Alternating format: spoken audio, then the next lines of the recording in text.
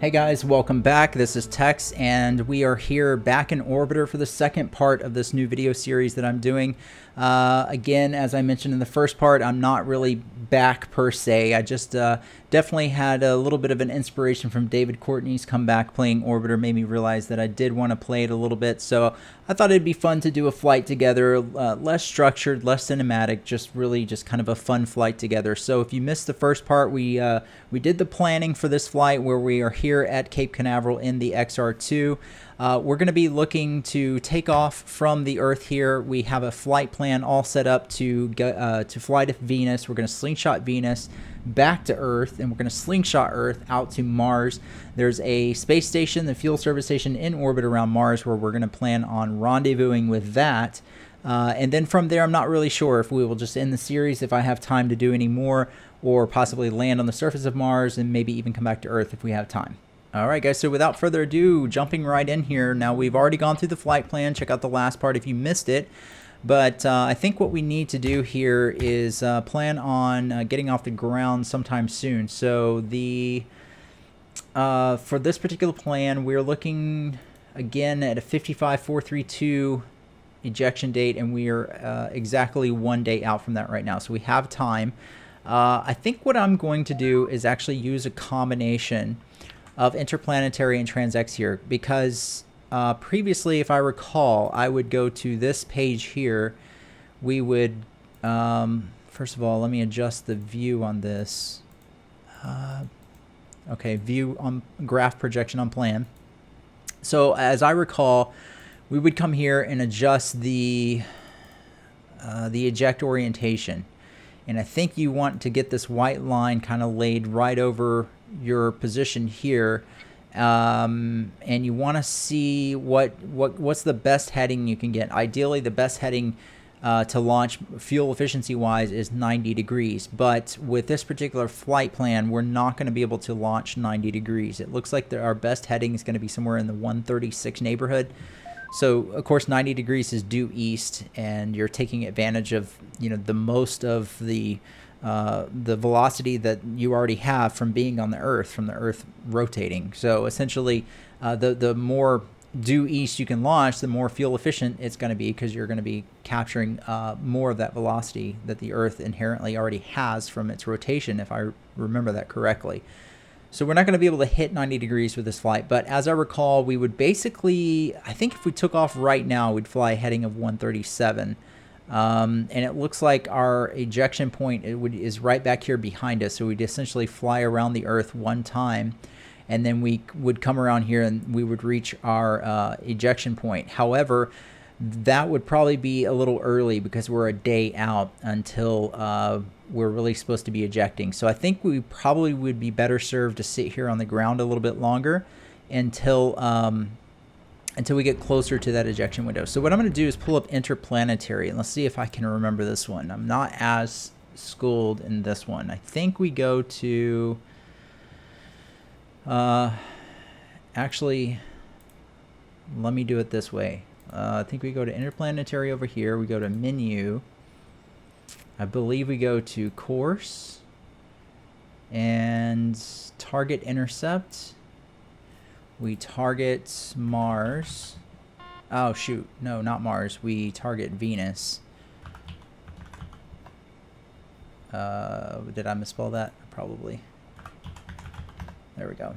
And then let's see, GET. We don't want GET. We want to change that. We go to configuration.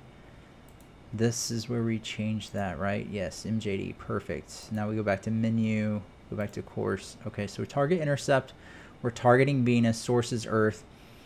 This is where we're going to come in and input our ejection date. So this is where we can set this to 55.432.628. And then our encounter date is here. That's 55597.714. Okay, so we're looking at a total delta V of about 3.4, and that's about what we're seeing over here. So total, what is this? Total flight, essentially total flight time. I forgot what the time of flight, maybe 165 days out to Venus. All in all, though, based on my calculations, including the sling around Venus, sling around Earth, and then arriving at Mars, it's going to be about 965 days. Let's look at our locks. Again, we have 1,097 days, so we should have enough locks on board to do this. All right. All right, so that's done. Now what we need to do is come over here, open Interplanetary. I think we share that side, and then we go to surface launch. That looks right. Heading 43 degrees. What do we have on TransX? I think it was 137. So it would be either direction, I guess. So it looks like the next launch window, according to Interplanetary, is, I guess, in 53. Is this 53,000 seconds? I forget what that is. But we are looking at a heading of 43 degrees. So I guess what I'm going to do here is I'm going to time accelerate. And so we're going to watch the time counting down here. And I think we hit projection to self. Okay, so let's time accelerate and just get around to the next launch window according to Interplanetary. And let's compare that to what TransX is telling us. So a little bit faster. So I'm thinking, all right, so we're on the day of departure, but we still have about half a day to go. So I wonder if we should pass this launch window and take the next one, but I worry that it might be too late. Let me just fast forward time here. So we are about 5,000 seconds. I think that's what that is, 5,000 seconds until our launch window. And we probably want to take off when there's about 350 seconds or so remaining. Okay, so we're getting close. We're under 1,000 seconds. So now let me adjust the eject orientation here on TransX and compare what it's saying here. It looks like it's going to be the same. Yeah, okay, perfect. So 43 degrees would be our launch heading right now. I guess it'd be 137 degrees would be the next launch window, I assume. The question is, do we have enough time before we're supposed to be ejecting Earth orbit? If we don't take off now, there's a risk that we won't have enough time, and I won't know until I fast forward time. Otherwise, we take off now and we have to sit in orbit for a bit. Maybe we'll just go ahead and take off now just to be safe. Yeah, I think we're gonna have to take off now. If I'm thinking about this, because it was 55,431.6 when we were just getting started, and it's already 55,432.2. So I don't think we're gonna have enough time. So we're gonna take off now. Okay. All right, so it looks good. So we're gonna be taking off to a heading of 43 degrees, and let's just fast forward time a little bit and get right up to our time to launch here. About 350 seconds will do it. There's 370. Okay, there's 350. All right, let's hop over into the cockpit and start getting the spacecraft ready for takeoff. We'll turn on all of our lights. We need to close the cabin hatch. Make sure everything else is closed. That looks good. We will come down here and we're going to turn on AF control surfaces. What else do we need? It's been a long time. External cooling is off. I think that's it, guys. I think that's it. Let's go ahead and get our attitude hold ready to go. That looks good. We need to turn on our surface HUD. That's what I was missing. And I think that is it. So let's go ahead and get our joystick over here and ready to go. Oh, all right. Hope you guys are ready for this. Hopefully don't crash and burn. We're under 300 seconds. And here we go. We are rolling. Full power, and we're gonna pull the power back a little bit as we turn to 43 degrees. V1. Rotate. Alright, rotate. Trying to get off the ground.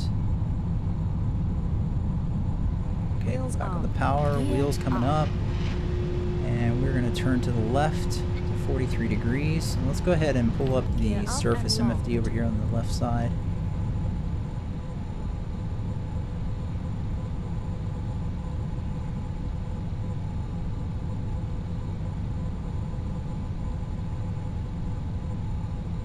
Would have been cooler if we could have launched during the day, but that's okay.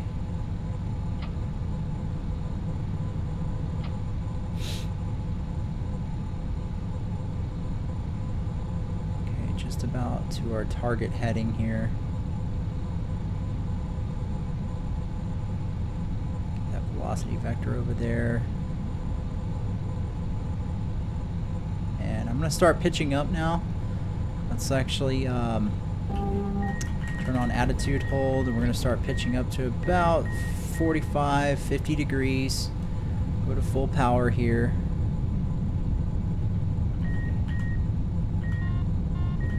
And we're going to just try to get up above the thickest part of the atmosphere. And of course, we're going to use our scram engines as soon as we can to save some of that main fuel. Okay, so we're right on target with our heading here. And what we're going to do, as I recall, we're going to be watching EIN here. We want to see this ticking down, and we want to get that on 0 if at all possible. So let's just see. I don't need the joystick anymore. Can move that over. And we're approaching 10 kilometers, so I'm going to start bringing the nose down a bit so we can build up some of that tangential velocity, I believe we call it, which is what we need to do to reach orbit here and start using those scram engines. So coming down. Hopefully you guys can hear me okay with the audio. Let me turn it down just a little bit.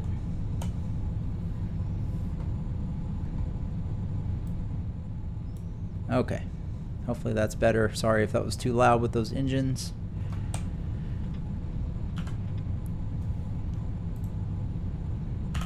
So you might notice from the webcam, haven't usually played with a webcam in the past, so that's kind of new, but you might notice with a webcam that there's a big chunk on my monitor that's not getting used, and that's because this is a 4K monitor, and I just didn't really want to record this in 4K. The file would be huge, not to mention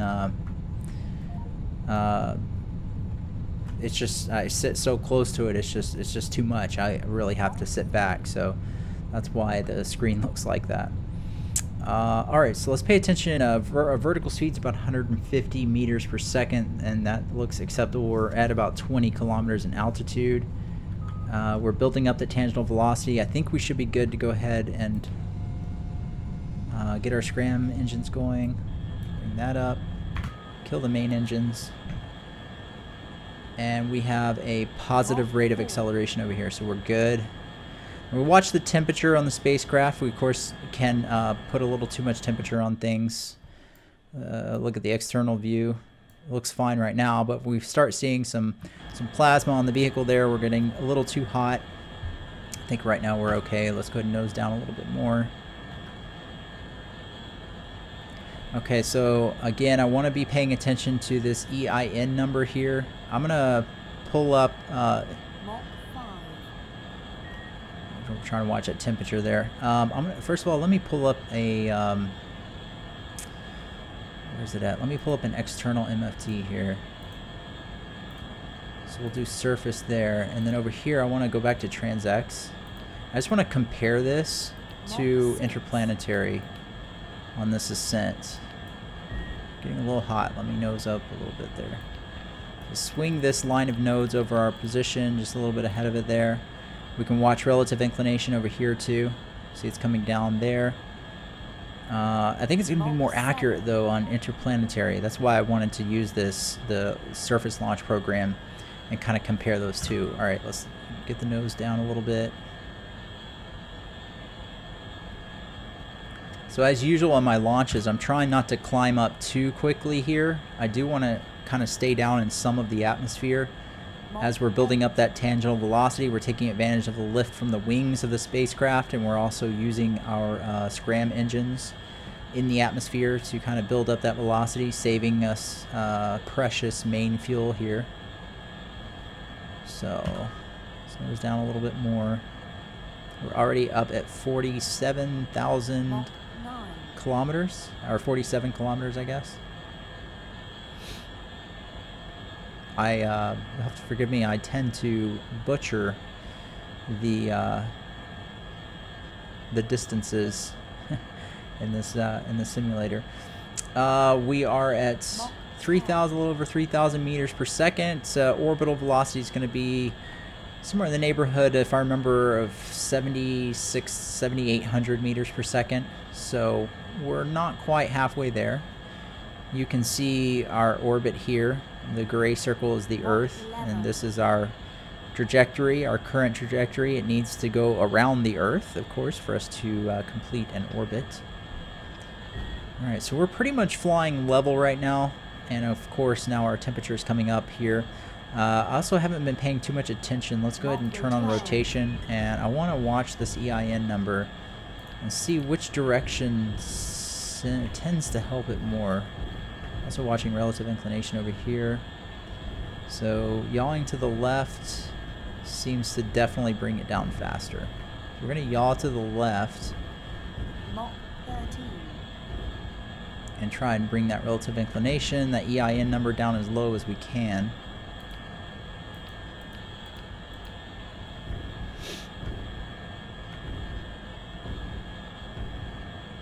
Vertical speed looks good. Everything looks good. So I guess anyways, while we're climbing up here, I'll talk about what I've been up to.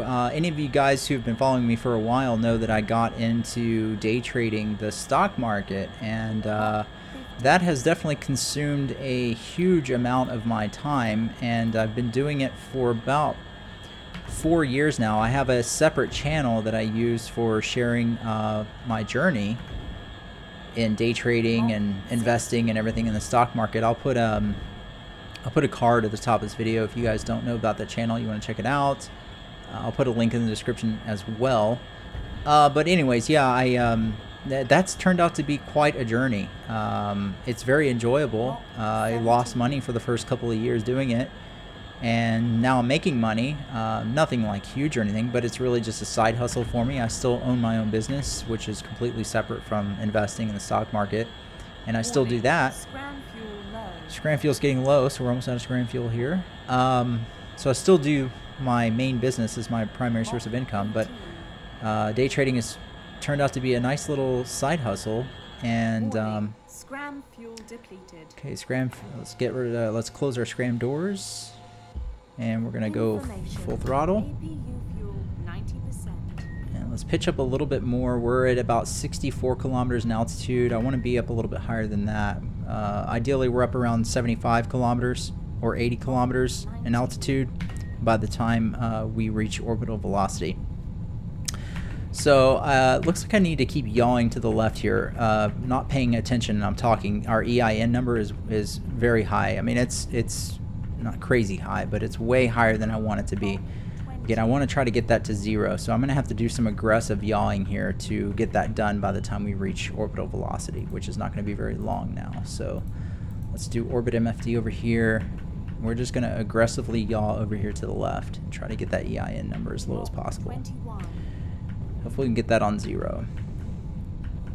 But anyways, yeah, so I've been so busy doing that, you know, that I haven't, it's like 2 jobs. I haven't had time to really play games, let alone invest the amount of time that goes into making these orbiter videos for you guys. You know, I do it for fun. It's not a job, so you know, I kind of have to prioritize, you know, things in life. And all right, so the EIN is under 1, so that's good. We are getting very close to 0. I'm watching the apoapsis altitude up here on orbit MFD. I want to cut that off when we're up about 250 to 300 kilometers, no higher than that. So EIN is almost at 0, so we can start yawing back over here. It's very close to 0. We just want to try to keep that as close to 0 as we can for the remainder of the launch into orbit here. So it's like balancing a fine line. Okay, so we're getting ready. We're almost at Miko, watching Apoapsis. EIN's on 0. Everything's happening fast. Apoapsis 160, 170, 180. EIN still looks good, and engine shut off. All right, so Apoapsis up at 235 kilometers. That's perfectly acceptable. Let's go ahead and deploy the radiator. Looks like we did pretty good on fuel. We used about 25% of our fuel just to get into orbit. I would suspect we're going to use maybe another 25 or 30%. I don't know, maybe a little bit more than that, just for the ejection burn. Oh, I forgot to turn off AF control surfaces, but that's fine. Okay, so we are in orbit. We're not in a stable orbit. We do need to circularize the orbit. You can see we need to coast up here to Apoapsis and do a burn up there. That is also at our ejection point, so we'll look at whether we should just go ahead and eject now and not worry about that or not. But anyways, we're safely in orbit. How are we doing on time? Yeah, I don't know if we're gonna have time to do the injection burn. So let's just go ahead and see where we stand. If we need to circularize the orbit, or can we just do our ejection burn? Because that's kind of convenient. Our Apoapsis is right at our ejection burn spot there. Okay, so let me see. We are ejecting. Let's go back to TransX over here. Again, forgive me, guys. I'm going to be fumbling around all over the place trying to remember where to go. 55, 432, 6280. Let me do this. If we set up a maneuver and we go to prograde and just put a little bit of prograde in, just so we can see this, and then we go to the date, and this is going to be super sensitive. We go to hyper.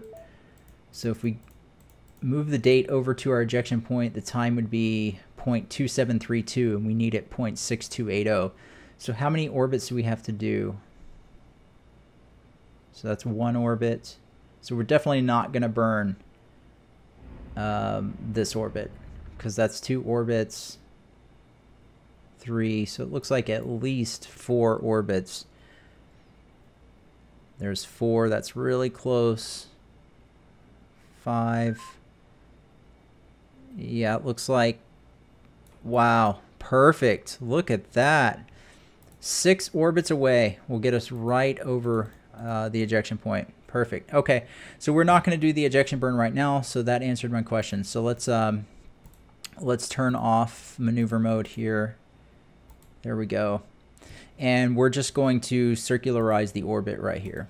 So let's coast up to, and for that we can actually use interplanetary. I think you go to menu, orbital, and let's go to orbit MFD over here. All right, so we are going to coast up to Apoapsis, circularize the orbit. Check that out. Wow. It's been a while. That is amazing. Awesome.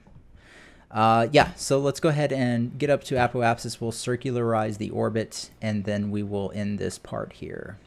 We'll make sure and save this as well. And I'll try to make these scenarios available to you guys somehow. I'll post a link in the description below. That is just impressive looking. Wow, I forgot how much I missed Orbiter. Okay, so we are coasting to Apoapsis, just a little bit further, speed time up. Okay, so let's we're going to use, to be fuel efficient here, let's go to the orbit HUD. We're going to use just rotation and time acceleration to try and oh, you know what? I still have level hold on. That's what's going on. There we go. We're going to spin over, pitch up, instead of just slamming the prograde hold autopilot.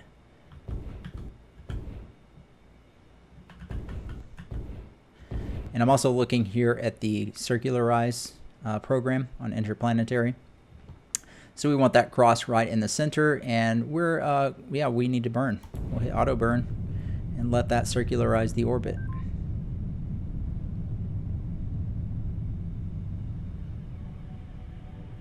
Okay, we are now in a stable orbit with an altitude at 239 kilometers. So we will we'll end this part here, guys, and we'll come back and go ahead and get the burn out to Venus conducted. Depending on how much time we have, we'll see how far we get with that part. But as always, guys, I really appreciate you watching. It's good to be back with this series with you guys. So until the next one, take care, and I will see you guys then.